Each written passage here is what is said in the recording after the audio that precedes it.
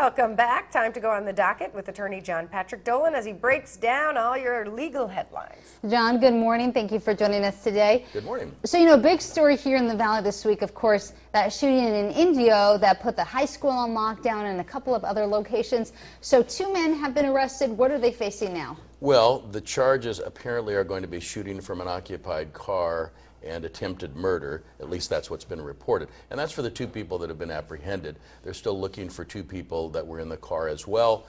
My experience with Indio PD is that most likely those 2 people will be apprehended and probably charged in the same fashion.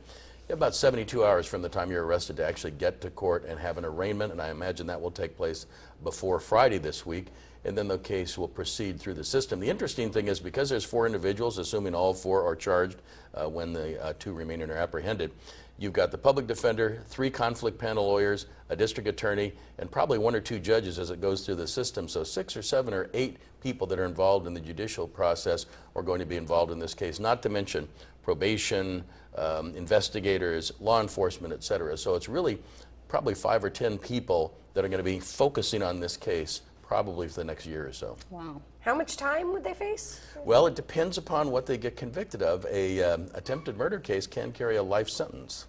Okay. Let's move on to Indio, not Indio, DUIs. It's holiday season. People still choose to get on the road after they've drank. What would they face? Well, they face loss of their driver's license. They face some potential incarceration. They face a huge amount of fines and expenses on their automobile insurance. So the best bet is have a designated driver, drink responsibly, and believe it or not, and I know this sounds a little frivolous, if you're going to go out and drink with friends and relatives, maybe consider hiring a limousine or a taxi, because believe me, the cost of a DUI can range anywhere on the low end from $5,000, on the high end $15,000. It's a much better investment to hire a limousine or a taxi. Pay $20 rather than thousands of dollars, Right. Not to mention you or maybe can Walter get Clark hurt. will give you a ride home, because Walter Clark is well known for this during this That's time of right, the year. they do that.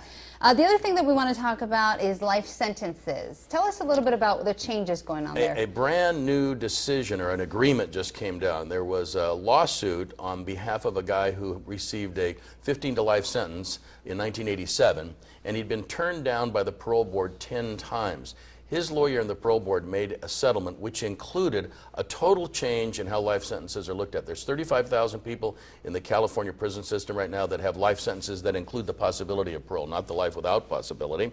And the process has been to just have them come before the parole board, and the parole board says, well, we're not interested in releasing you, basically tough luck. What the settlement required was that a date be set when somebody is given a life sentence that includes the possibility of parole, and the burden is shifted from the inmate to the parole board. Now the parole board, when a person comes up on that date, has to determine that this person is still a danger to the public. Now there's some people that are in on life sentences that probably that could be easily proven, but you've got women that were victims of a spousal battery that ended up killing someone and they're in a 2nd degree. You've got cases involving sex offenses that are not the extreme kind of sex offenses where because of multiple victims there's a life sentence. So what's happened is very interesting, and I think this is part of trying to get rid of some of the people in the prison population.